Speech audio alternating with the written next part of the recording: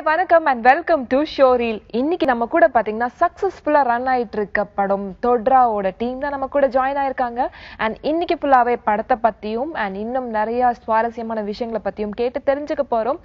Hello all, first of all உங்க எல்லாரையும் எங்களோட ஷோல வரவேற்கிறதுல ரொம்ப ரொம்ப சந்தோஷமா இருக்கு.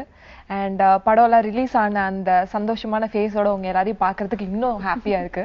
ஸோ உங்க எல்லாருக்கும் அது அந்த எக்ஸைட்மெண்ட் எல்லாம் எப்படி இருக்குன்னு கேட்கறதுக்கு முன்னாடி சார் கிட்ட வந்து ஒரு கொஸ்டின் இருக்கு.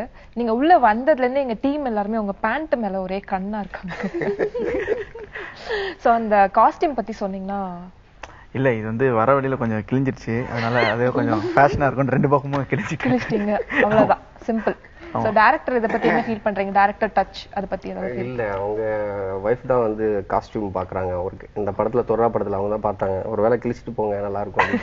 இந்த நேரத்துல அவருக்கு கல்யாணம் ஆயிடுச்சு, வைஃப் இருக்குன்றத நீங்க ரெஜிஸ்டர் பண்றீங்க அப்படிதானே?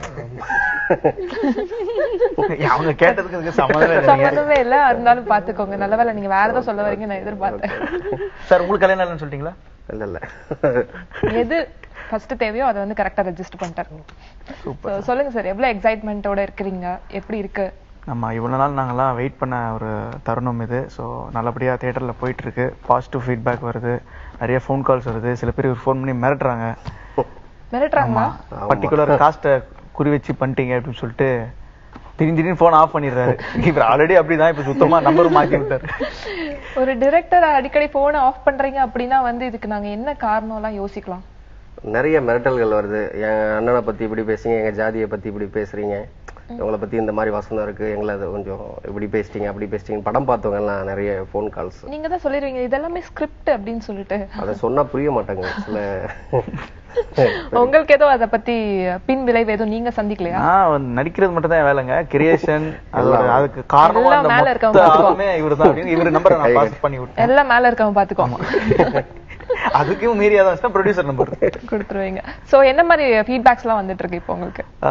இது தமிழ்நாட்டுல உண்மையிலேயே பேஸ் பண்ண ஒரு ட்ரூ இன்சிடென்ட் பேஸ் பண்ணி தான் ஸ்கிரிப்ட் எழுதியிருக்காரு. ஸோ அதுதான் எனக்கு வந்து ரொம்ப ஒரு மாதிரி புஷ் பண்ணிச்சு படத்துல பண்ணணும்னு சொல்லிட்டு. ரொம்ப சென்சிட்டிவான ஒரு விஷயம். ஸோ இது எடுக்கிறதுக்கே ஒரு பெரிய தைரியம் வேணும். நல்லபடியா எடுத்திருக்கோம் அப்படின்னு நினைக்கிறேன். ஏன்னா எப்பவுமே நம்ம படம் உங்களுக்கு எல்லாம் பெருசா இருக்கும், பட் உண்மையிலே எனக்கு ரிலீஸ் ஆகி இன்னொருத்தங்க பார்த்து காசு கொடுத்து தியேட்டர்ல வந்து பார்க்கும்போது அதோட ஃபீட்பேக் வரும்போது பயங்கரம் சந்தோஷமா இருக்கு. இவ்வளவு தூரம் கஷ்டப்பட்டதுக்கு God has given us something back அப்படின்னு சொல்லும்போது ரொம்ப எக்ஸைட்டிங்கா இருக்கு, சந்தோஷமா இருக்கு. ஓகே, சோ வந்துட்டு இந்த படத்துல பாத்தீங்கன்னா வந்து ரொம்ப பெரிய விஷயமா நாங்க நோட் பண்ணது வந்து அந்த டைட்டில் தான். சோ ஃபர்ஸ்டே உங்களுக்கு டைட்டில் சொல்லிட்டாங்களா இல்ல படம் ஆரம்பிச்சதுக்கு அப்புறம்? வந்து ஃபர்ஸ்ட் அந்த டைட்டில் எதுவும் வேற ஏதோ வச்சிருந்தாரு, இது ஞாபகம் இல்லை. அதுக்கப்புறம் தொட்ரா அப்படின்னு சொன்னோன்னா எனக்கு என்னடா தொட்ரான்றாரு, என்ன சொல்ல வராரு அப்படின்னு சொல்லிட்டு எனக்கே கொஞ்சம் ஓகே சார் டேரக்டர் ஃபீல் பண்றாரு அப்படின்னு தான் இருந்துச்சு. பட் போக போக போக இந்த டைட்டில் தான் ஃபர்ஸ்ட் எல்லாருக்குமே பிடிக்க ஆரம்பிச்சு. டைட்டில் சம்திங் டிஃப்ரெண்டா இருக்கு, என்னடா தொட்ரா தொட்ரா அப்படின்னு சொல்லி நிறைய பேர் கேட்டாங்க. அது என்னன்னா ஒரு கட் ஃபீலிங் வரும்ல. இப்போ யாராவது நம்ம ஒரு பம்பு இழுக்கிறாங்க, ஒரு சண்டை நடக்குதுன்னா நம்மள பிடிச்சி இழுக்கிறாங்கன்னா தொட்ரா பார்க்கலாம் அப்படின்றாங்களா, அந்த ஒரு ஃபீல் தான். அது படம் பார்க்கும்போது எல்லாருமே ரிலேட் பண்ணிப்பாங்க. ஏன் தொட்ரா அப்படின்னு வச்சிருக்காங்க. நிறைய பேருக்கு வந்து தொட்ரானோன்னா ஏதோ ஒரு ரொமான்டிக்கா ஒரு பொண்ணு சொல்லுதான் அந்த தொட்ரா. சோ என்ன தொட்ரானே நிறைய பேருக்கு தெரியல. இல்ல அந்த ஃபீல் என்னன்றத அவர் முன்னாடியே ஃபீல் பண்ணிட்டாரு. அது இப்போ உங்களுக்கு புரிஞ்சுதா? தொட்ரா வந்து தொட்டு பாடுறா அப்படின்ற மாதிரி அவர் அப்பவே தெரிஞ்சிருச்சு இந்த படம் ரிலீஸ் ஆனா என்ன மாதிரி வரும்னு சொல்லிட்டு. சோ படமும் யூ சர்டிஃபைட் ஃபிலிம் தான். சோ தைரியமா வந்து எல்லாரும் என்ஜாய் பண்ணலாம், ஃபேமிலியோட வந்து பார்க்கலாம். ஓகே, அந்த ரொமான்டிக் தொட்ராவை பத்தி நம்ம ஹீரோயின்ட்ட கேட்போம். சோ உங்களுக்கு என்ன மாதிரி ரோல் இதுல? ஓகே, என்னோட ரொம்ப வேரியேஷன்ஸ் இருக்கிற ரோல் இதில். என் கேரக்டர் நேம் திவ்யா. இதில் நான் ஒரு டாட்டரா, ஒரு தங்கச்சியா, ஒரு லவ்வரா, ஒரு ஒய்ஃபா, ஒரு மதரா, அப்படி வேரியேஷன்ஸ் இருக்கிற ஒரு கேரக்டர் பண்ணியிருக்காரு. ரொமான்டிக் விஷயம் பேசும்போது சாங்ஸ் எல்லாம் ரொம்ப நல்லா எடுத்துக்காரு. எனக்கும் பிருத்திவிக்கும் கெமிஸ்ட்ரி எல்லாம் நல்லா வந்திருக்கு. அந்த கெமிஸ்ட்ரியை பத்தி அவரோட வைஃப் என்ன பர்சனலா ஃபீல் பண்ணாங்க அந்த மிரட்டலை பத்தி சொல்லுங்க. அவங்களோட வைஃப் என்னோட ஃப்ரெண்டு தான். அதனால வந்துட்டு எந்த கெமிஸ்ட்ரியா இருந்தாலும் பாத்துக்கிறாங்க. அவங்களும் வந்து பாத்துட்டு நல்லா இருக்கு அப்படின்னு சொன்னாங்க. நான் கூட படத்துல சில சீன்ஸ்ல வரும்போது அப்படியே எங்கேயும் பாக்குற மாதிரி எஸ்கேப்பா பார்த்தேன். பட் அவங்க வந்து நல்லா நடிச்சிருக்கீங்க அப்படின்னாங்க. சோ எவ்ரிஒன் ஃபேமிலில எல்லாருமே ஹாப்பி. அப்பா பேர் பாத்தீங்கன்னா அந்த தொட்ராக்கு நீங்க சொன்ன அந்த ரொமான்டிக் ஃபீல் தான் ட்ரெய்லர் ஃபுல்லாவே இருந்துச்சு. கரெக்ட் தானே? அப்படியா? ஓகே, ஏதோ நல்லா இருந்தா ஓகே இல்லைண்ணா. உங்களுக்கு பிடிச்சதா? எல்லாருக்கும் பிடிச்சிருக்கு ட்ரைலர், படமே எல்லாருக்கும் அந்த மாதிரி ஒரு ரொமான்டிக்கான தோட்ராவை தான் எதிர்பார்த்தோம் ஆக்சுவலா. இவங்க நீங்க வைஃப் பத்தி கேட்டும்போது அவங்க தான் படத்துல அவங்களும் ஒரு கான்ட்ரிபியூஷன் இருக்கு படத்துல. அவங்க தான் என்னோட காஸ்டியூம்ஸ்லாம் பாத்துருக்காங்க. அத வந்த உடனே அந்த காஸ்டியூம் பத்தி கேட்டோனே பாத்தீங்களா? படத்தை பத்தி பேசுறோமோ இல்லையோ சுத்தி பத்தி அவங்கள பத்தி. ஓகே சார் கிட்ட பேசிடலாம். சார் சொல்லுங்க, உங்களோட எக்ஸ்பீரியன்ஸ் எப்படி இருந்தது? எனக்கு ஆக்சுவலா அது ஒரு டிஃபரெண்டான ஒரு கேரக்டர். அப்பா கேரக்டர் தான். நிறைய படங்கள்ல பண்ணிருக்கேன் அப்பா கேரக்டர். அப்பாலே டிஃபரெண்டான அப்பாவா? ஆமா, ஒரு அதாவது ஜாதிய அடிப்படையில ஒரு படம் இது. ஜாதி அடிப்படையில ஒரு ஜாதி தலைவர் மாதிரி. ஸோ அதோட பாசக்கார அப்பா. ஸோ அந்த மாதிரி எல்லாம் ஃபீல் நிறைய இருந்துச்சு. நிறைய ஒரு டிஃப்ரெண்ட். கடைசியா குடும்ப பாசத்துல ஒரு எப்படி நம்ம ஃபீல் பண்ணுமோ ஒரு அப்பா, அந்த மாதிரி பொண்ணுடைய மேரேஜ் வரும்பொழுது எப்படி ஃபீல் பண்ணும், நம்ம நிறைய டிஃபரன்ஷியேட் பண்ணி நிறைய கேரக்டர் கொடுத்துருந்தோம். நிறைய எனக்கு ஆப்பர்ச்சுனிட்டிஸ் நிறைய இருந்துச்சு நடிக்கிறதுக்கு. நான் நல்லா பண்ணியிருக்கேன். படமும் நல்லா, எனக்கு என் ஃப்ரெண்ட்ஸ் எல்லாம் ஃபோன் பண்ணி நல்லா பண்ணியிருக்கடான்னு சொல்லியிருக்காங்க. படமே எல்லாருக்குமே ரொம்ப பிடிச்சிருக்கு. ஏன்னா ஒரு உண்மை சம்பவத்தை அடிப்படையான கொண்ட படம்.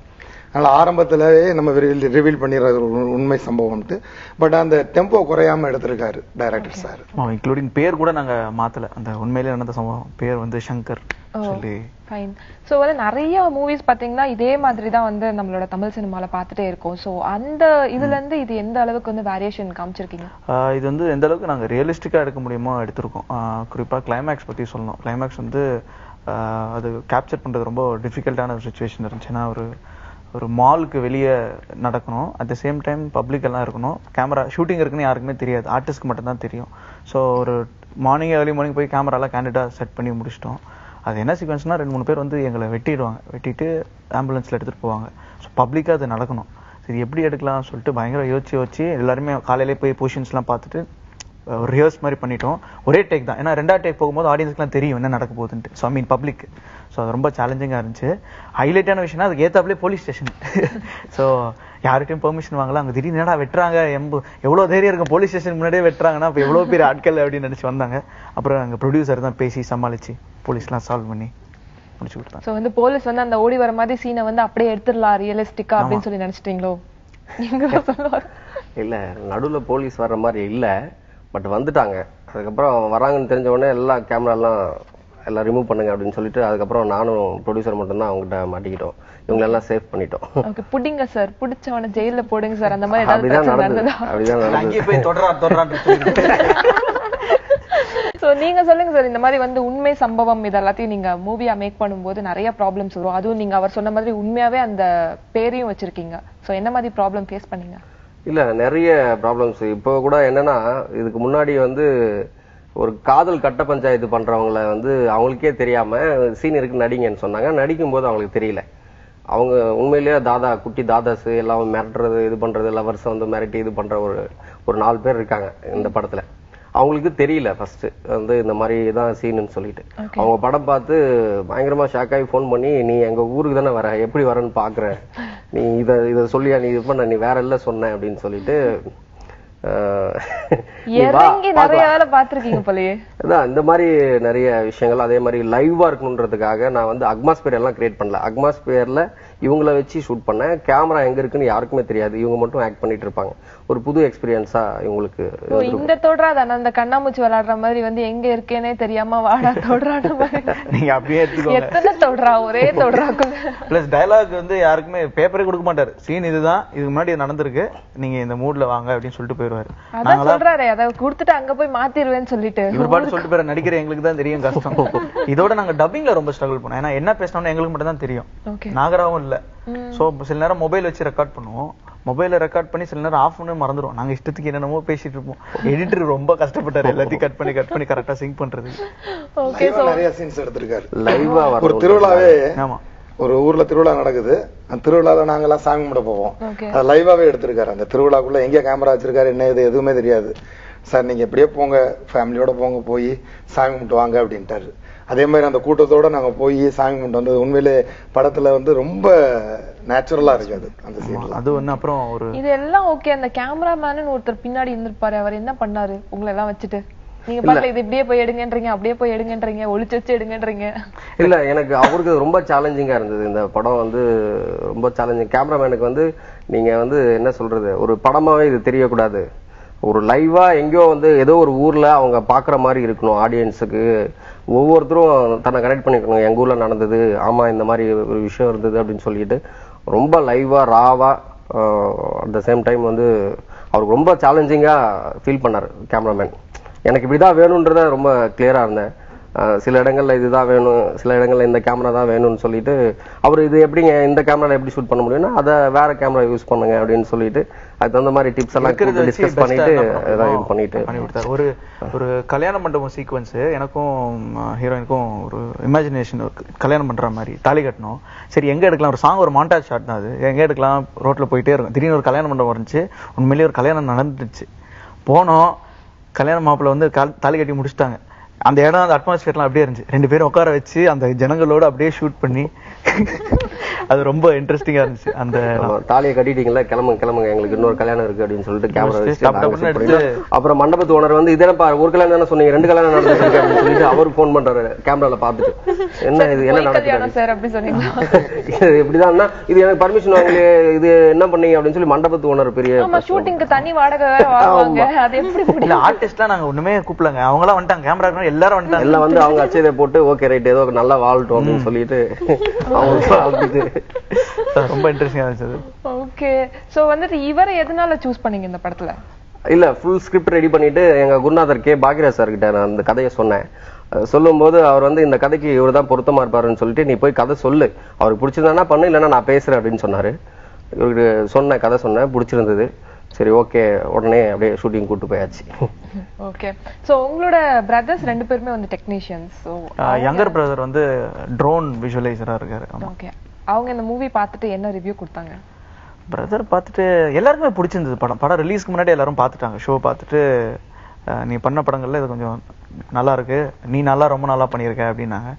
சந்தோஷமா இருந்துச்சு. ஓகே, அண்ட் ஆஃப் கோர்ஸ் உங்க அப்பா பத்தி கேட்டே ஆகணும். ஆமா, சார் எப்படி ஃபீல் பண்ணாரு? அப்பா வந்து என்கிட்ட பேசினாரு, டைரக்டர் கிட்ட நிறைய பேசினாரு. அவர்கிட்ட ஒரு 1/2 hour படம் பார்த்துட்டு பேசிட்டு இருப்பார்ல. ஆமா, ரொம்ப அது என்ன, அவர் படங்கள் எல்லாருக்குமே பிடிக்கும். அவரு பேசி சொல்லும் போது எனக்கு அழுகதான் வந்துச்சு. இந்த மாதிரி தான் ஸ்ட்ரகிள் பண்ணேன், ஆனா இந்த மாதிரி நடந்தது, நீ தைரியமா இருந்து. ஃபர்ஸ்ட் எங்க குருநாதர் வந்து படம் அவருக்கு தான் நான் போட்டு காட்டினேன், கே பாக்யராஜ் சாருக்கு. அவர் படம் பார்த்துட்டு ஒண்ணுமே பேசாம போயிட்டாரு. 2 நாள் கழிச்சு ஃபோன் பண்ணாரு. அந்த படம் பார்த்துட்டு எனக்கு கிளைமேக்ஸ் 2 நாள் தூக்கம் வரல, நான் இன்னொரு வாட்டி படம் பார்க்கணும்னாரு. அது ஒரு பெரிய பிளஸ்ஸா இருந்தது. அடுத்தது சார் பாராட்டினாரு, உங்க டேடி ஒரு 1/2 மணி நேரம் எக்ஸ்பிளைன் பண்ணி இதை இப்படி வச்சிருக்கேன், இது இப்படி இருக்கு அப்படின்னு சொல்லி ஒரு குறியீடெல்லாம் வந்து எதுக்காக நான் வச்சனோ அதெல்லாம் குறிப்பிட்டு பேசும்போது எனக்கு அழுகதான் வந்துச்சு. ஓகே, ரீச் நம்ம சொல்ல அந்த விஷயத்த கேட்ச் பண்றாங்க அப்படிங்கிற ஒரு விஷயம் வந்து ரொம்ப அப்ரிஷியேட் பண்ணி பேசினாரு. அது ரொம்ப சந்தோஷமா இருந்துச்சு எனக்கு. அண்ட் கதை சொல்லும் போதே அவங்க அப்பா கூட இருந்தாரா? இல்ல அதெல்லாம் எந்த தலையீடும் இல்லை. ஏன்னா அவரோட படங்கள் வந்து இப்ப பாக்கும்போது ரொம்ப ஃப்ரெஷ்ஷா ஃபீல் பண்ணுவேன். சோ நான் அவரோட ஃபேன் தான் பேசிக்கலி. அண்ட் இப்ப போர் அடிச்சாலும் அவருடைய அந்த ஆண் பாவம் இந்த மாதிரி ரொம்ப ஃபெமிலியரான மூவி எல்லாம் பாத்திருக்கேன். சோ வந்துட்டு அவரோட டிப்ஸ் ஏதாவது இருந்ததா உங்களுக்கு இந்த படத்துல, இன்ஃப்ளூயன்ஸ் ஏதாவது? இல்ல, அப்பா எப்பவுமே எதுவும் நான் ஸ்கிரிப்ட்ஸ்ல எதுலுமே தலையிட மாட்டாரு. படத்தை நல்லபடியா முடிப்பாங்களான்னு பாப்பாரு. நான் நல்லா வரணும்னு நினைப்பேன். ஒரே ஒரு வாட்டி வந்தாரு ஷூட்டிங் ஸ்பாட்டுக்கு, எனக்கு பதட்டம் ஆயிடுச்சு. அவர் படங்கள் எல்லாம் பார்த்து ஐயோ வந்துட்டு சார் ஒரு டேக் மானிட்டர் பாருங்கன்னா நான் பார்க்க மாட்டேன், சும்மா பார்த்துட்டு சும்மா அப்படி சொல்லிட்டு அந்த இடத்துல வேற ஒர்க் இருந்துச்சு ஷூட்டிங். சோ அந்த வே நான் இங்க இருக்கணும்னா சும்மா வந்துட்டு அப்படியே இது பண்ணிட்டு போயிட்டாரு. மியூசிக் பத்தி இந்த படத்துல சொல்லணும். உத்தமராஜன்றவர் மியூசிக் பண்ணிருக்காரு. எங்களுக்கு ஆடியோ லான்ச்க்கு அப்புறமே பெரிய ஒரு வரவேற்பு இருந்துச்சு. ஒரு சாங் வந்து சிம்பு அவர் பாடியிருக்காரு, பக்கு பக்கு அப்படின்னு சொல்லிட்டு சாங். அந்த சாங் எங்களுக்கு ஆடியோ லான்ச் உடனே பெரிய ஒரு பாடல்கள் வந்து எல்லாமே நல்லா ரீச் ஆகி பாடல்கள்ல நிறைய மில்லியன் கணக்கா பார்க்க ஆரம்பிச்சாங்க. பாடல்கள் எல்லாமே ஹிட், ஆல்பம் ஹிட் ஆனது அது பெரிய ஒரு பிளஸ்ஸா இருந்தது படத்துக்கு. அதுதான் ஆடியன்ஸ் கொண்டு வர ஒரு விஷயம். சிம்பு பாடினது வந்து எல்லாருக்கும் ஒரு ரொம்ப சந்தோஷமான விஷயம். எதுவுமே எதிர்பார்க்காம ஹி கேம். சொன்னது என்னன்னா, அப்பா ரொம்ப பிடிக்கும், அவருக்காக பாடுறேன், உனக்கு ரொம்ப பிடிக்கும், நல்லா ஆல் தி பெஸ்ட் அப்படின்னு சொல்லிட்டு எதுவுமே எக்ஸ்பெக்ட் பண்ணாம ஹி கேம் பாடி கொடுத்தாரு. அப்புறம் சின்மயி அவங்க ஒரு பாட்டு பாடியிருக்காங்க. அப்புறம் சூப்பர் சிங்கர் பிரியங்கா அவங்க ஒரு சாங் பாடியிருக்காங்க. ஸோ ஆடியோ பொறுத்த வரைக்கும் எங்களுக்கு பிஃபோர் த ரிலீஸே பயங்கர ஒரு வெல்கம் இருந்துச்சு. அதுக்கு ஈக்குவலா ஐ திங்க் விஷுவல்ஸ் இருந்திருக்கும் நினைக்கிறேன் ஆடியன்ஸ் பார்த்து. அண்ட் உங்களுக்கு வந்து பாக்யராஜ் சார் வந்து உங்களை சூஸ் பண்ணாரு அப்படின்றத கேட்டோன்னே எப்படி இருந்தது அந்த ஃபீல்? சந்தோஷமா இருந்துச்சு. ஏன்னா அவருக்கு India's best screen play writer. So அவர் வந்து ஒருத்தரை ரெஃபர் பண்றாங்கன்னா சாதாரணமா பண்ண மாட்டாரு. ஸோ அது சந்தோஷமா இருந்துச்சு. டக்குன்னு நம்ம மூஞ்சினியா வந்து பண்ண சொல்லியிருக்காரு அப்படின்னு சொன்னோன்னு ரொம்ப ஐ வாஸ் வெரி ஹாப்பி. அவர் எதிர்பார்த்த மாதிரி இருந்ததுன்னு ஏதாவது ரிவ்யூ கொடுத்தாரா? படம் பார்த்துட்டு ஹி வாஸ் வெரி ஹாப்பி. நல்லா பண்ணியிருக்க, அந்த பொண்ணு ரொம்ப நல்லா பண்ணியிருக்காங்க அப்படின்னு சொல்லிட்டு அப்ரிஷியேட் பண்ணாரு பகிரா சார். நம்ம அந்த பொண்ணு கிட்ட பேசுவோம். உங்களுக்கு படத்துல வந்து உங்களுக்கு பிடிச்ச சாங் எது, இல்லைன்னா பிடிச்ச சீன் எது ரொம்ப வந்து எனக்கு பிடிச்ச சீன் ஒரு ரெயின் எஃபெக்ட்ல ஒரு சீன் இருந்து என்னோட பிருத்வியுடைய காம்பினேஷன். அந்த சீன் தான் என்னோட ஃபேவரட் சீன். அது எல்லாமே லைட்டிங் ஷார்ட் எல்லாம் நல்லா வந்திருக்காரு. எனக்கு பிடிச்ச சாங் உனக்குள்ள ஒளிச்சு வச்ச அந்த சாங். அப்படியா? பாடி காமிங்களா அப்போ? கண்டிப்பா. இப்படி சொன்னா நீங்க பாட சொல்லிங்க தான் சொல்றாங்க. பாடுவாங்க. அடி உனக்குள்ள ஒளிச்சு வச்ச ஏ ஒத்து மொத்த காதலத்தான் ஒத்த நொடியில கண்டுபிடிச்ச புதுரக்க கட்டி நான் பறந்தேன் சூறாவளி காத்த போல சுத்தி சுத்தி தாக்குற சூரத்தேங்கா போல என்ன செல்ல செல்ல பேக்குற உன்னை பார்த்த நாள் முதலா உலகத்தை மறந்த. அப்படியே மை மறந்து கேட்டுட்டே இருக்கலாம் போல. ரொம்ப அழகா பாடுறீங்க. அண்ட் நீங்க ஆல்ரெடி வந்து நிறைய வேற லாங்குவேஜ்ல பண்ணிருக்கீங்க. மலையாளத்துல ஒரு படம் பண்ணிருக்காரு. பட் அது ஒரு சின்ன ரோல் தான் பண்ணிருக்கேன். எனக்கு தமிழ் அவ்வளவு தெரியல. இந்த மூவிக்கு வந்ததுக்கு அப்புறம் தான் நான் தமிழ் கொஞ்சம் லேர்ன் பண்ணேன். வச்சு செய்வாங்க போல படத்துல. Adjusting with the language. So நீங்க தான் உங்களோட டைம் பாஸ்ன்னு நினைக்கிறேன் இல்ல செட்ல? அதுக்கப்புறம் பேட் வேர்ட்ஸ்லாம் தெரிஞ்சிச்சு தமிழ். பட் யூஸ் பண்ண மாட்டீங்க. பாருங்க எவ்வளவு அதே தன்னடக்கத்தோட சொல்றாங்க. உங்களுக்கு வந்து எந்த லாங்குவேஜோட மூவி வந்து பிடிச்சிருந்தது? தமிழ் ஆர் வந்து மலையாளம்? மலையாள இண்டஸ்ட்ரி எக்ஸ்ப்ளோர் பண்ணதுக்காக அவ்வளோ இது சான்ஸ் கிடைக்கல. சின்ன ரோல் தான் பண்ணேன். அவன் அதெல்லாம் கேட்கல. தமிழா மலையாளமா தான்? தமிழ் கம்ஃபர்டபுளா இருந்த எனக்கு தமிழ் இண்டஸ்ட்ரி தான் எனக்கு கொஞ்சம் கூட இன்ட்ரெஸ்ட். போக முடியாது இல்ல மலையாளம் சொன்னாங்க. அதுதான் வழி இல்லைன்னு சொல்றீங்களா? அப்போ தமிழ் பிடிக்கவே. நார்மலா பாத்தீங்கன்னா இவர் வந்து ஒரு டைரக்டரோட பையன். சோ நீங்க வந்துட்டு ஒரு டைரக்டரோட அப்பா. சோ உங்களோட டைரக்டர் என்ன சொன்னாரு? இந்த யாருமே யோசிச்சது. ஆக்சுவலா நான் சொல்றேன், பையன் என்ன படம் பார்க்கல, நான் ஷூட்டிங்ல இருக்கான். சாரை வச்சு ரஜினி சாரை வச்சு படம் எடுத்துக்கிட்டு இருக்கான். அப்புறம் ஃபோன் பண்ணி கேட்டான் படம் எப்படி போய்கிட்டு இருக்குன்னு கேட்டான். நான் சொன்னேன் நான் ஷூட்டிங் முடிச்சுட்டு வரவும் பாக்குறேன் இருக்கான் அவன். பாட்டு கேட்டு நல்லா இருக்கு. பாட்டு கேட்டா அதுலயும் இந்த இவரு சார் எஸ்டிஆர் சார் பண்ண பாட்டை பார்த்துட்டு ரொம்ப நல்லா இருக்கு அப்படின்னு. அப்படி ஏன்னா சொல்லணும்னா இவர் பிருத்திவி வந்து அதுக்கு சூப்பரா டான்ஸ் ஆடி இருக்காரு. யங்ஸ்டர்ஸ்க்கு எல்லாம் ரொம்ப பிடிச்சிருக்கு அந்த டான்ஸ். ஓகே. எஸ்டிஆர் பாடின பாட்டுக்கு எப்படி வந்து எஸ்டிஆர் இதுக்குள்ள வந்தாரு? இல்ல எஸ்டிஆர் வந்து ஃபர்ஸ்ட் வந்து அந்த சாங் வந்து மியூசிக் டைரக்டரே பாடி இருக்காரு. ட்ராக் பாடிட்டு எல்லாருக்குமே ரொம்ப அந்த சாங் எல்லாரும் அந்த யூனிட்ல அந்த சாங் போட்டாலே எல்லாருக்குமே பிடிச்சிரும். கடைசியில வந்து சார் நீங்க தானே சொன்னீங்க ஏதோ இது வந்து ஏதோ ஒண்ணு குறையுது, ஒரு செலிபிரிட்டி வச்சு பாட வைக்கலாம் அப்படின்னு சொல்லிட்டு 3 பேர் யோசிச்சோம். சிம்பு யோசிச்சோம், அப்புறம் தனுஷ் அவர் யோசிச்சோம், அனிருத் யோசிச்சோம். சரி ஃபர்ஸ்ட் சிம்பு ட்ரை பண்ணலாமே சும்மா ட்ரை பண்ணோம். அவருக்கு திருப்பி உடனே ஒத்துப்பாருலாம் நாங்க யாருமே எக்ஸ்பெக்ட் பண்ணல. ஜஸ்ட் ஒரு மெசேஜ் தான் பண்ணேன். உடனே ரிப்ளை பண்ணி ட்ராக் அமிச்சு பாட்டு சூப்பர் ஹிட், நான் கன்ஃபார்மா பாடுறேன் அப்படின்னு சொல்லிட்டு அன்னைக்கு நெக்ஸ்ட் டேவே ரெக்கார்டிங் முடிச்சிட்டோம். முடிச்சுட்டு உடனே கொடுத்துட்டாரு. ஸோ டக்குன்னு ஹி வாஸ் வெரி குட். இன்வால்வ்டா பாடினார். லிரிக்லாம் ஒரு சில லிரிக் இந்த இடத்துல உட்காரல, இது வேற மாதிரி பண்ணலாம் அப்படின்னு சொல்லிட்டு டியூன் கொஞ்சம் லைட்டா மாத்தினாரு. மியூசிக் டைரக்டர் பக்கத்துல இருந்து பப்பான்னு இருந்தாரு. அதுக்கப்புறம் இது ஒரு மாதிரி தானே இருக்குன்னு யோசிக்கிறீங்க, ஃபர்ஸ்ட் டைம் அப்படி இருக்கும், கேட்க சூப்பரா இருக்கும் அப்படின்னு அவரே சொன்னார். So it is we are very thankful to Simbu. Okay fine. So நீங்க சொல்லுங்க சார், இந்த டீம் வந்து செட் ஆகிறதுக்கு முன்னாடி ஒரு இது இருக்கும், தயக்கம் இருக்கும்ல, இது எப்படி வந்து ஸ்டார்ட் ஆக போகுது அந்த மாதிரிலாம். ஸோ வந்து டக்குன்னு அது எப்படி செட் பண்ணீங்க? இல்ல எனக்கு எப்பவுமே ஒரு நம்பிக்கை இருக்கு, ஒரு நல்ல கதை அதுக்கான ஆட்களை அதுவே தேடிக்கும் அப்படின்னு சொல்லிட்டு பிருத்திவி அமைஞ்சதே ஒரு பெரிய பிளஸ். அதுக்கப்புறம் ஒரு காதல் கட்ட பஞ்சாயத்து பண்றவர் ஒருத்தர் வேணும் அப்படின்னு சொல்லிட்டு இது பண்ணும்போது அங்காடி தெருவுக்குள்ள வந்து டைரக்டர் வெங்கடேஷ் சார் அவர் கரெக்டா இருப்பார் அப்படின்னு சொல்லி நினைச்சு அவர்கிட்ட அப்ரோச் பண்ணேன். சரி வாங்க கதை சொல்லுங்க, எனக்கு பிடிச்சிருந்ததா பண்ணுவேன் அப்படின்னாரு. கதை சொன்னேன். இமிடியேட்டா நீங்க பணத்தை பத்தி எதுவும் கவலைப்படாத, நான் இதுல நான் நடிக்கிறேன் அப்படின்னு சொன்னார். அதே மாதிரி அப்பா கேரக்டர் வந்து நம்ம நண்பர் அரவிந்த் மூலியமா சார் இருந்தா நல்லா இருக்கும் அப்படி ஒரு கேரக்டர், ஏன்னா ரியலா அவங்க அப்பா அப்படிதான் இருப்பார் அப்படின்றத பார்த்துட்டு அது ஒரு இதுக்காக சரி இந்த மாதிரி கேட்டேன். சார்கிட்ட கேட்டு போன்ல கேட்டாரு. சரி நான் வரேங்கன்னு சொல்லி ஸ்பாட்டுக்கே வந்துட்டார். ஸ்பாட்ல தான் மீட் பண்ணோம் நாங்க. ஏன்னா அவர் நண்பர் சொன்னதை ஒரு வார்த்தையை வச்சு நல்ல கதை அப்படின்னு சொன்னதுனால அவர் நம்பி வந்துட்டார். போன்ல தான் கேட்டாரு, சும்மா அவுட்லைன் மட்டும் கேட்டாரு, அப்படியே நேர்ல வந்துட்டாங்க. அப்புறம் வீணா ஹீரோயினே செட் ஆகல, நாங்க ஷூட்டிங் போயிட்டோம். எப்படியும் வரும், அதான் நான் சொன்னல கண்டிப்பா வரும் அப்படின்னு சொல்லிட்டு ஷூட்டிங் போயிட்டோம். ஒரு சின்ன பதட்டம் இருக்கு, ஹீரோயின் இல்ல, நம்ம வார்டுக்கு ஷூட்டிங் போறோம். 3வது நாள் வந்து ஹீரோயின் காம்பினேஷன் இருக்கு, என்ன பண்றோம்னு தெரியல அப்படின்னு சொல்லிட்டு ஆல்ரெடி கதை சொல்லிட்டு போயிட்டேன். எப்படியும் இவங்க கிடைப்பாங்க அப்படின்ற ஒரு நம்பிக்கையில நான் ஷூட்டிங் கிளம்பிட்டேன். இவங்க நான் யோசிச்சு சொல்றேன் அப்படின்ட்டாங்க. இல்ல நாங்க ஷூட்டிங் போறோம்னா சரி போங்க அப்படின்ட்டாங்க.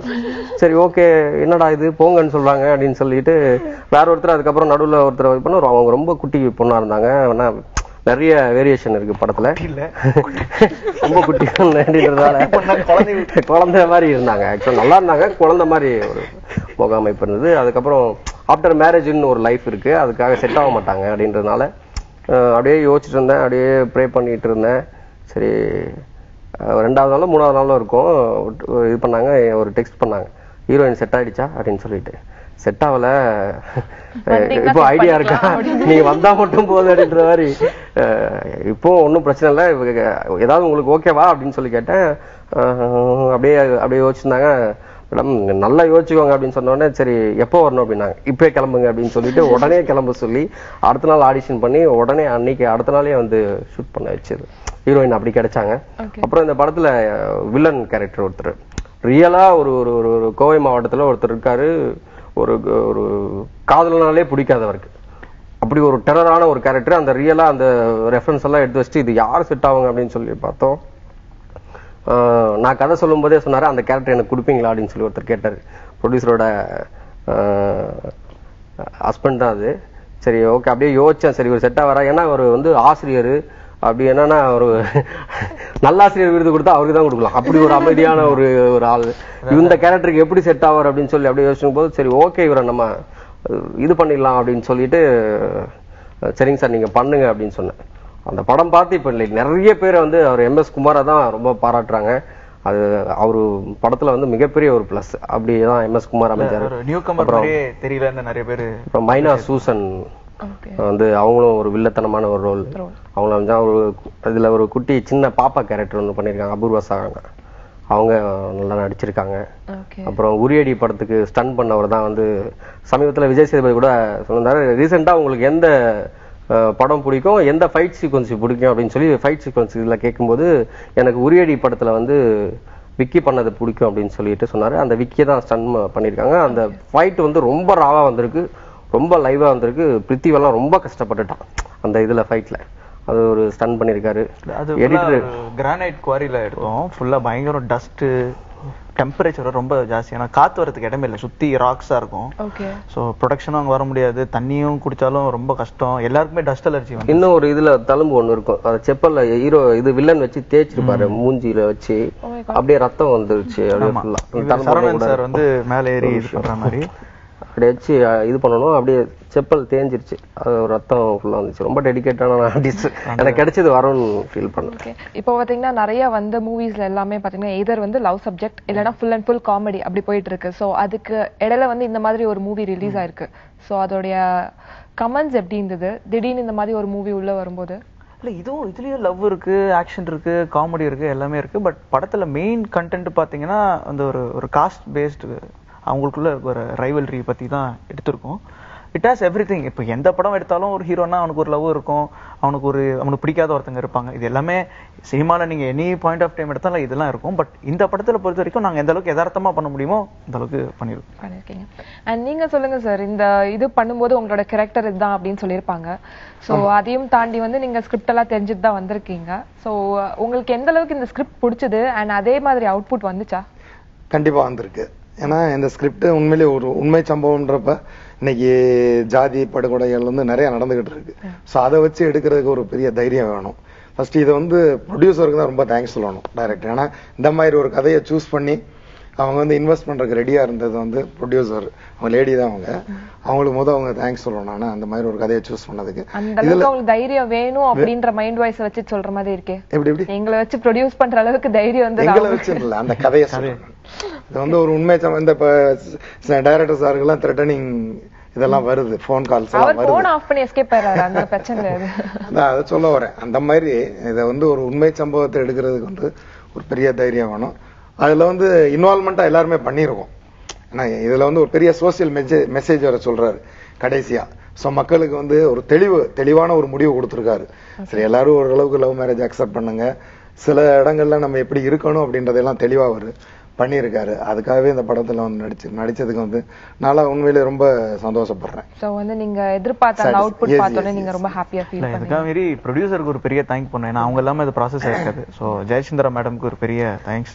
அவங்க பயங்கர ஒரு போல்டான ஒரு பர்சன். அவங்க வந்தாலே செட்ல லைட்டா வேற எந்த தயாரிப்பாளரும் எடுக்க மாட்டாங்க. அவ்வளவு துணிச்சல் யாருக்குமே கிடையாது. இவங்க வந்து என்ன பிரச்சனை பாத்துக்கலாம், நீ எடு, நீ நினைச்சதை எடு அப்படின்னு சொல்லி சொன்னாங்க. ரொம்ப பெரிய தெரிஞ்சு ஃபர்ஸ்ட் டைம் ஒரு லேடி ப்ரொடியூசர் இவ்வளோ ஸ்ட்ராங்கானது வந்து தமிழ்நாட்டுக்கு இதான் ஃபர்ஸ்ட் டைம் நினைக்கிறேன். அவங்க வந்தாலே எல்லாருமே சைலண்ட் ஆயிடுவாங்க. அப்படி ஒரு கம்யூனிகேஷன் பவர் பயங்கரமான டான் மாதிரி அவங்க. அண்ட் இது வந்து ஒரு டீம் ஒர்க் தான் இல்லையா? சோ வந்துட்டு நீங்க உங்களுக்கு வர பிரச்சனை எல்லாம் ஏன் வந்து கால் டைவர்ட் போடக்கூடாது, ஸ்விட்ச் ஆஃப் பண்றதுக்கு எல்லாரையும் பிரச்சனை ஆட்டத்துல மாட்டி விட விரும்பல. ஃபேஸ் பண்ணுவோம் எல்லாத்தையும். வந்து என்ன சொல்றது, நீங்க ஏதாவது லைவ் ஷோ போகும்போது போன்ல வந்து அட்டெண்ட் பண்ண போறாங்க. அதனால கூட வரலாம். எல்லாத்தையும் ப்ராப்ளம் சொல்லணும்னா ஒரு பஞ்சாயத்து சீன் இருக்கும். சொல்லாம சொல்லுங்க சார். பஞ்சாயத்து சொல்லலாம் சார், எதா இருந்தாலும் சொல்றாதான் அவரு. பஞ்சாயத்து சீன் ஒண்ணு இருக்கும். அந்த சீன்ல வந்து நான் வந்து ஆக்சுவலா பஞ்சாயம் பண்ணிட்டு அந்த பொண்ணை வந்து நீ தாலியை கலட்டுன்னு லைவா வந்து நீ தாலியை கழட்டி கொடு வாங்கிட்ட அப்படிம்போம். சோ அந்த பொண்ணு அழுதுகிட்டே தாலியை கழட்டி கொடுக்கும் போதுங்க அதெல்லாம் உண்மையிலே ஒரு போல்டா தான் எடுத்திருக்காரு. அது இதுவரை எந்த படத்துலயும் அந்த மாதிரி எல்லாம் வந்தது இல்லைன்னு நினைக்கிறேன். அதெல்லாம் உண்மையிலே ஒரு போல்டா அவர் பண்ணியிருக்காரு டைரக்டர் சார். அதை நாங்களும் பண்ணியிருக்கோம். அந்த பஞ்சாயத்து சீனும் பண்ணியிருக்கேன். நான் தான் பண்ணியிருக்கேன் அந்த panchayat சீனுமே. Thank you so much sir, எங்களோட ஷோக்கு வந்ததுக்கு பெரிய தேங்க்ஸ். அண்ட் அதை விட வந்து பாத்தீங்கன்னா நீங்க ரொம்பவே அழகா உங்களோட எக்ஸ்பீரியன்ஸ் எல்லாத்தையுமே எங்க கூட ஷேர் பண்ணிக்கிட்டீங்க. சோ வந்து உங்களுக்கு ஆல் த வெரி பெஸ்ட். எங்களோட டீம் சார்பாக வந்து ஒரு முக்கியமான கட்டத்துக்கு வந்திருக்கோம். என்னன்னு பாத்தீங்கன்னா இந்த படத்தோட வில்லாதி வில்லன் நம்ம கூட இப்ப ஜாயின் பண்ணிருக்காரு. Welcome sir.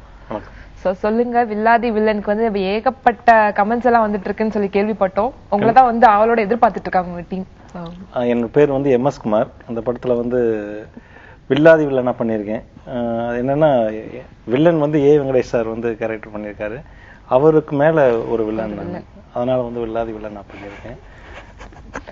இவ உங்களை வந்து வச்சு செய்யணும்னு சொல்லி பிளான் பண்ணிட்டாங்க ஆல்ரெடி. ஒரு வில்லனை பார்த்து ஒரு பயம் கொஞ்சம் கூட இல்லை, என்னன்னு கேளுங்க. படத்துல அந்த இது கன்ஃபார்மா இருக்கும். இல்ல அவரோட ஹியூமர் சென்ஸ் எல்லாருக்குமே ரொம்ப பிடிக்கும். அதனால அவர் பக்குவமா இப்ப ஏதோ ஒரு ஷோ போனேன்னா அவர் ஒரு டீச்சர் சார். அதை ஃபர்ஸ்ட் சொல்லுங்க. நான் வந்து பேசிக்கலி வந்து பாத்தீங்கன்னா எலிமெண்டரி டீச்சர் நான். அதனால வந்து எனக்கு கொஞ்சம் பவ்யமா பேசிதான் பழக்கம். பாடம் எடுத்ததுக்கும் படத்துல நடிச்சதுக்கும் அப்படிங்கிற மாதிரி டிஃபரன்ஸ். என்னன்னா என்னுடைய ரியல் கேரக்டர் பாத்தீங்கன்னா காமா தான் இருப்பேன், ரொம்ப அமைதியா இருப்பேன், காமா இருப்பேன். எனக்கு நேர் ஆப்போசிட்டா கிடைச்சது. கேரக்டர் வந்து நேர் ஆப்போசிட்டா கிடைச்சிருக்கு. இதை வந்து நான் பண்றதுக்கு ரொம்ப சேலஞ்சாவே இருந்தது. ஏன்னா நம்ம வந்து வாழ்க்கையில தான் ரொம்ப அமைதியா இருக்கும். சரி, அந்த கேமரா முன்னாடியாவது கொஞ்சம் டெரரா இது பண்ணுவோம் அப்படின்னு சொல்லிட்டு நான் இது பண்ணினேன். அதே ஃபர்ஸ்ட் ஆஃப் ஆல் வந்து இந்த கதை நான் டைரக்டர்கிட்ட கேட்ட உடனே எனக்கு இந்த ரோல் வந்து எனக்கு ரொம்ப பிடிச்சிருந்தது. ரொம்ப இன்ட்ரெஸ்டிங்கான ரோல், நல்லா இருந்தது. அதனால எனக்கு இந்த ரோல் தான் வேணும்னு சொல்லி நான் கேட்டேன். சரி நான் பாக்குறேன் சார், நான் என்னன்னு பார்த்துட்டு அப்புறம் நான் உங்களுக்கு சொல்றேன்னு சொல்லி சொன்னாங்க. அப்புறம் ப்ரொடியூசர் மூலமா வந்து எனக்கு அந்த இதை கொடுத்தாங்க. வைஃப் தான் ப்ரொடியூசர். ஆனாலும் இவ்வளவு ரெஸ்பெக்ட் பாருங்க. இல்ல அவரு சின்ன வயசுல இருந்து உள்ளுக்குள்ள பதுக்கி வச்ச அந்த எனர்ஜி ஃபுல்லாவே நான் செமையா நடிச்சிருக்காரு. சும்மா இன்டர்வியூக்காக எல்லாம் சொல்லல, எல்லாருமே பார்த்துட்டு ஒரு நியூ கமர் மாதிரியே இல்ல, ரொம்ப நல்லா நடிச்சிருக்கேன் அப்படின்னு சொல்லிருக்காங்க. உங்க ரெண்டு பேருக்குமே வந்து இந்த ஸ்கிரீன் ஷேர் பண்ணும்போது எப்படி இருந்தது ஃபீல்? அவர் ஒரு இன்டர்வல் பிளாக்ல வந்து என்ன மிதிப்பாரு. அதுக்கு ரொம்ப யோசிச்சுக்கிட்டே இருந்தாரு. இப்படியே காலை வச்சு சுத்திக்கிட்டே இருந்தாரு. சார் ஏன் சார் சுத்துறீங்க? இல்ல பரவாயில்ல மிதிங்க அப்படின்னு சொல்லிட்டு பயங்கரம் தயங்கினாரு. அதுக்கப்புறம் வச்சு செஞ்சுட்டாரு. வச்சு அப்படியே மூஞ்ச அழுத்தி. ரொம்ப ஒரு ரிஸ்கான இது. எப்படின்னா ஒரு மண்டி கீழே மண்டி போட்டிருப்பாரு. அவருடைய ஹைட்டுக்கு நான் காலை எடுத்து அப்படி கீழே வச்சு அப்படி அமுத்தணும். அவர் என்னன்னா சார் எங்கேயும் சேர்க்காதீங்க, அப்படி கொண்டே இது பண்ணுங்க, ஏதாவது ஆடிட்டீங்கன்னா அவருக்கு இதாயிரும், கிராச் ஆயிரும் அப்படின்ட்டாங்க. ஸோ அவர் ஹைட்டுக்கு ஏற்றி அப்படி நம்ம அந்த பேலன்ஸ்லயே கீழே கொண்டு போகணும். எல்லாம் இதுல டைட்டில் இருக்கு, கேமரா ஃபுல்லா டைட்டில் இருக்கு. அது பண்ணவே முடியல. 2-3 தடவை பார்த்தா அப்படி தள்ளி விடாம பார்த்தா நானும் கீழே விழுகிற மாதிரி இருக்கு. இல்லாட்டி அவருடைய கண்ணத்துல பேலன்ஸ் பண்ற மாதிரி இருக்கு, காலால பேலன்ஸ் பண்ற மாதிரி இருக்கு. ஒரு தடவை காலாலே பேலன்ஸ் பண்ணி என்ன ஆயிடுச்சுன்னா அவருக்கு அப்படி காயம் ஆயிடுச்சு அந்த இடத்துல. இருந்தாலும் சார் இல்ல பண்ணுங்க அப்படின்னாரு. அதுல நல்லா டெடிகேட் பண்ணாரு அவர் சார். ஓகே. சோ வந்துட்டு நீங்க ஐ திங்க் நீங்க செட்லயே அவர் பயங்கரமா வந்து கலாய்ச்சிருக்கீங்கன்னு நினைக்கிறேன் இல்ல? கலாய்ச்ச விஷயத்துல ப்ரொடியூசரோட ஹஸ்பண்டுங்க கலாய்ச்ச எப்படிங்க எங்க முதலாளியோட பண்ணாம அவர் அப்படி வச்சு தேய்ச்ச மாதிரி எனக்கு தெரியல. இல்ல அது இவரே சார் தேய்ச்சார் தானே சார்? தேய்ச்சி இதெல்லாம் இது பண்ணி விட்டாரு. அது அதுக்காக கூட இருக்குன்னு சொல்லிருக்காங்க. இன்னொரு விஷயம், இவர் வந்து இவங்க ஒய்ஃப் வந்து அடிக்கிற மாதிரி சூசன் மைனா சூசன் தான் நடிச்சிருக்காங்க. இவங்க ரியல் லைஃப்ல பண்ண முடியாத விஷயம்லாம் வந்து ரியல் லைஃப்ல வந்து பலார்னு விட்டாரு. அவங்க வைஃப நினைச்சு விட்டாரு, அதுதான் பெரிய விஷயம். இல்ல வைஃப் எல்லாம் நினைச்சு விடல. அவங்களே வந்து அவங்க ரொம்ப சாக்ரிஃபைஸ் பண்ணாங்க. அவங்க என்னன்னா சார் நீங்க அதெல்லாம் ஒண்ணு ஃபீல் பண்ணாதீங்க, ரியலாவே அடிங்க அப்படின்னு சொன்னாங்க. இல்ல உங்க வைஃப சொல்லுங்க, படத்துல வைஃபாவே நினைச்சு அடிச்சாருன்னு சொல்ல வந்து அவங்க எல்லாம் நினைச்சு அடிக்கிறேன். அவங்க சொன்னாங்க, ஏன்னா இப்ப நம்ம அவங்க நினைச்சு அடிச்சிருந்தாலும் வந்து அடுத்து அவங்க கோஆபரேட் பண்ணுமா இல்லைங்களா? அவங்க சொன்னாங்க நீங்க பண்ணுங்க சார் ஒன்னும் பிரச்சனை இல்ல, ரியலாவே அடிங்க அப்படின்னாங்க. ஒரு 5 அடி 10 அடி அப்புறம் போட்டோ எடுத்து அனுப்புனாங்க. இந்த பக்கம் மட்டும் சகப்பா கடைசியா அந்த எண்டுல நல்லா அடிங்க சார் டக்குன்னு அடிச்சு அவங்களுக்கு கம்மல் பறந்துச்சு. ஆமா. இந்த வாய்ப்புக்கு நீங்க யாருக்கு நன்றி சொல்ல விரும்புறீங்க? எதுக்குங்க இந்த ஓங்கி ஒண்ணு விடுறதுக்கு? இல்ல அது அந்த சூசன் மேடம் சார். ஆனா உங்களுக்கு ரூல்ஸ் இருக்கு தெரியும்ல, காலுக்கு கீழ தான் அடிக்கணும்னு. ஆமா அது போலீஸ்க்கு. கிடையாது. அங்க ஒரு அடி இங்க ஒரு அடி. ஆமா படத்துக்கு தொடர்ற அட்ரான உங்களே அடிச்சாரா டைரக்டர்? அது சீன்ல behind சீன். ஓ சோ உங்களுக்கு வந்து இப்போ ஒரு வாய்ப்பு குடுக்குற அவரை வந்து ஏதாவது வந்து டார்ச்சர் பண்ணலாம், அடிக்கணும் இல்ல வந்து பேசி டார்ச்சர் பண்ணணும், அதுல வந்து நீங்க எதை சூஸ் பண்ணுவீங்க? எப்படி டார்ச்சர்? நீ பேசி டார்ச்சர் பண்றதால அடிச்சு டார்ச்சர் பண்ணலாம். அவங்க ரெண்டு பேருக்கு ஒரு காம்பினேஷன் கொடுங்க. இல்ல காம்பினேஷன் சொன்ன உடனே இன்னொரு காம்பினேஷன் சொல்றேன், ரொம்ப இன்ட்ரெஸ்டிங்கா இருக்கும். அவர் அண்ணன் அவங்க தங்கச்சி, பட் ஒரு ரொமான்ஸ் சீன் இருக்கு ரெண்டு பேருக்குள்ளயும். படத்துலயும் வந்துருச்சு. அது எப்படி அப்படின்னு சொன்னா அண்ணன் தங்கச்சிக்குள்ள எப்படின்னு சொல்லி கேளுங்க. இது ஒரு 10 to 10ல வந்து ஒரு பிருத்திவிக்கும் இவங்களுக்கும் ஒரு ரொமான்ஸ் சீன். ஒரு கால் கொலுசு போட்டுடணும், யாரும் போட்டுறதுக்கு அசிஸ்டன்ட் இல்ல, எல்லாத்தையும் வெளியே அனுப்பிச்சாச்சு. சரி ஓகே வாங்க நீங்க கால் கொலுசு போட்டு விடுங்கன்னு சொல்லிட்டு இவரை கால் கொலுசு நான் போட்டு விடுறேன்னு சொல்லி கால் கொலுசு இது பண்ணி சொல்லிட்டு ஓகே ரைட்னு சொல்லி இவரை போட்டு விட்டு அப்படியே திருக்கி விட்டாரு. நான் கேமராமேன் கிட்ட வந்து ரெடி ஸ்டார்ட்னு சொல்லி விட்டேன். அவர் கேமரா ஸ்டார்ட் பண்ணிட்டாரு கால் கொலுசு போட்டு விடுறது. எடிட்டர் ஃபுட்டேஜ் பாக்குறாரு. சார் எனக்கு ஒரே டவுட் சார், இவங்க ரெண்டு பேரும் ரொமான்ஸ் பண்ணும்போது இவர் ஏன் சார் கால் கொலுசு போட்டு விடுறாரு, அண்ணங்கார வந்து இங்க வந்து கால் கொலுசு போட்டு விடுறாரு சார், என்னன்னு தெரியல சார். நான் சொல்றாருன்னு சொன்ன உடனே அந்த எடிட்டர் பைத்தியம் பிடிச்சாருங்க. எப்படி இந்த இவங்களுக்குள்ள இது வந்தது, இது அண்ணன் தங்கச்சி ஆச்சு, இது எப்படி அப்படின்னு சொல்லிட்டு இது பண்ணும்போது சும்மா ஆன் பண்ணது மேக்கிங்காக ஆன் பண்ணதியா அப்படின்னு சொல்லிட்டு ஐயோ இப்ப நீங்க அவங்க கோல்ஸ் போட்டுட்ட விஷயம் வந்துருச்சீங்க வெளியில. உங்க வீட்டுக்கு 10 செகண்ட்ஸே வந்துருச்சுங்க. நம்மளே போட்டு கொடுக்கிறதே பல ரூபாய்க்கு தெரியுது. ஒரு டீச்சரை கூட்டு வந்து நடிக்க வச்சது இல்லாம கொலுசு போட்ட விஷயத்த வேற இப்படி படம் புடிச்சு இனிஷியேட்டிவ் எடுத்து போட்ட கொலுசு. சோ வந்து இப்ப அவங்களுக்கு ஏதாவது ஒரு டாஸ்க் கொடுக்கணும்னா என்ன கொடுப்பீங்க? என்ன கொடுக்கலாம்? ஆக்சுவலா ஒரு படத்துல இருக்கிற ஒரு டைலாக், படத்துல ஒரு டைலாக் ஒன்னு பேசுவாரு. ஒரு கான்ட்ரோவர்சியலான டைலாக், வீடு கட்டு கோட்டை கட்டு, ஆனா அந்த வீட்டுக்குள்ளேயும் கோட்டைக்குள்ளேயும் மட்டும் குடியிருக்கணும்னு நினை. டேய் நாய்ங்களா நீங்க எல்லாம் அப்படின்னு சொல்லி ஒரு டைலாக் வரும். ஆனா சென்சார்ல வந்து டேய் நாய்ங்களா அப்படிங்கறத கட் பண்ணிட்டாங்க. அது கொஞ்சம் வைரலான ஒரு டைலாக். இன்னும் ஒரு 4 இடத்துல வரும் இந்த மாதிரி டைலாக். என்னதான் அத்தரு ஜவ்வாது பன்னீர் கலந்திருந்தாலும் சாக்கடை தான், கண்ட கருமம் எல்லாம் மறந்து வந்தாலும் ஆத்து தண்ணி தான் அப்படின்னு சொல்லி ஒரு டைலாக் பேசியிருக்கோம்.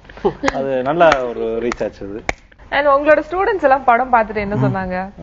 பக்கத்துல வர்றதுக்கு பயப்படுறாங்க. அதுக்கு முன்னாடி நீங்க ரொம்ப சாஃப்டான டீச்சர். அதுக்கு முன்னாடி இங்க வந்து தூக்கி வச்சு பாருங்க, இப்படி தூக்கி வச்சு இல்ல அதுக்கு முன்னாடி பக்கத்துல எல்லாம் உட்காந்துருப்பாங்க, உட்காந்து எல்லாம் நல்லா பேசுவாங்க.